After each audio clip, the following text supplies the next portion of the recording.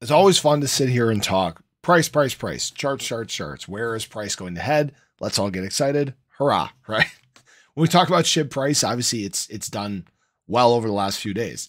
We're back above 5090. We know that BTC is sitting at that moment of truth where it needs to make a decision. You know, we're looking like we might start this again, flip around in our climb. And I hope that happens. I hope that we just explode before the halving, get our retracement, and then we're off to the races.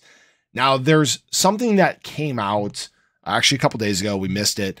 And I think some of the data in this supports what we've been talking about. And I want people to be aware of what, in fact, may be coming down the road, the effect that it may have on a much broader picture when it comes to crypto, when it comes to the economy.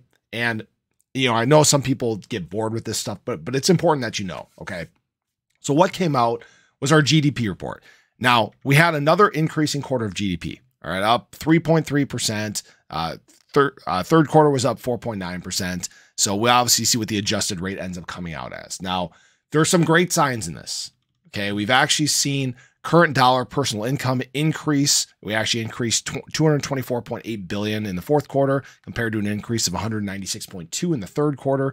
We've seen disposable personal income increase, which is great. Now, here's the thing, guys. And this is where we may see an impact at some point down the line here. Personal savings was only 818.9 billion in the fourth quarter compared to 851.2 billion in the third quarter.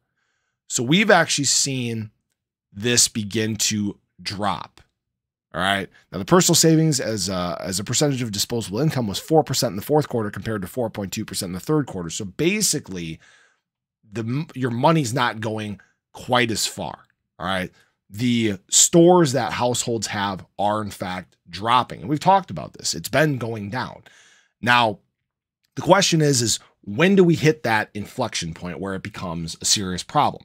So we know that obviously the US government is at an all-time high in terms of debt.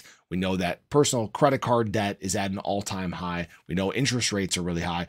All these things are signifying a possible credit bubble, all right, a debt bubble.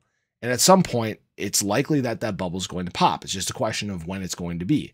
When people can't pay for their shit, that's a big problem, all right? Now, we are seeing the cost of some goods and services drop, all right? As people are getting less money, they're buying less stuff, and then we're seeing some of these costs come down. We've seen decreases in energy. We've seen decreases in vehicles. We've seen, you know, at least everything's getting at least flattening out. So that's a good sign. This isn't disinflation. Okay. We're not seeing overall inflation drop, but things are beginning to flatten. Now, what this may mean is at some point we'll see value pulled out of stores of value. Okay. Right now it's flowing in. That's why we're seeing obviously some of the crypto market pump. That's why we're seeing some stocks pump, things like that. But at some point, value begins to get sucked out.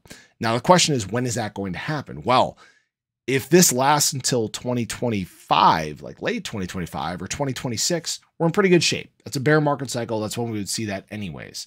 2027, even better. That's when we could hit the depths, amazing opportunities. And this is just something that we're going to have to keep an eye on moving forward. All right. Now, this isn't the end all be all. It may be nothing, right? Maybe something happens that corrects all this. I'm not a fortune teller. I don't have a crystal ball, but just know that this is looming back here. All right.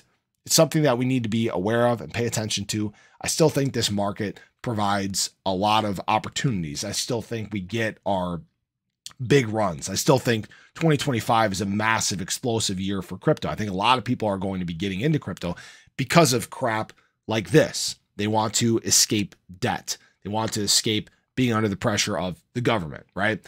All these things are going to impact the crypto market in a big way. And it may actually be for the positive. This is, again, this may be how we see that early big first step of mass adoption. People want financial freedom. So that's my long-winded description about what's going on there. I'd love to hear your guys' thoughts on this. So we'll obviously watch and see what happens. This is where, again, SHIB has a big opportunity too.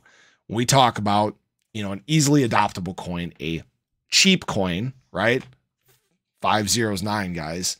This is what people may just naturally gravitate towards and move into. So I appreciate you guys. I hope you enjoyed the video. Show your support below. Have a great day, and I'll catch you guys in the next one. Take care.